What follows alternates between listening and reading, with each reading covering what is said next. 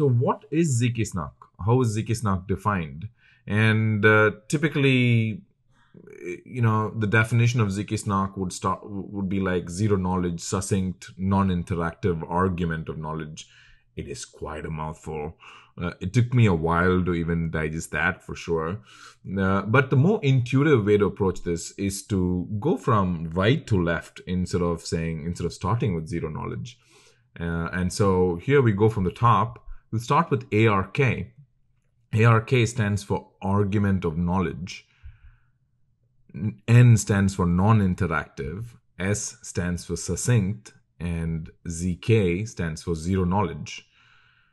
Now, the reason why I went from the top or from the right was because zk-SNARK or SNARK or STARK, these systems are essentially argument systems.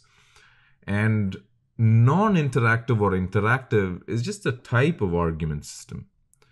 And succinct or short or quick is simply a demand or a constraint on the argument system. And zero knowledge is yet another demand or constraint on the argument system. So essentially, zk-SNARK is simply an argument system, a specific type of argument system being non-interactive, with two demands: that it is succinct. What is succinct? We'll get to it in a moment.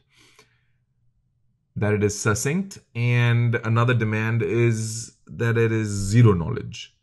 So zk-SNARKs are, from the bottom, zero knowledge, succinct, non-interactive argument of knowledge.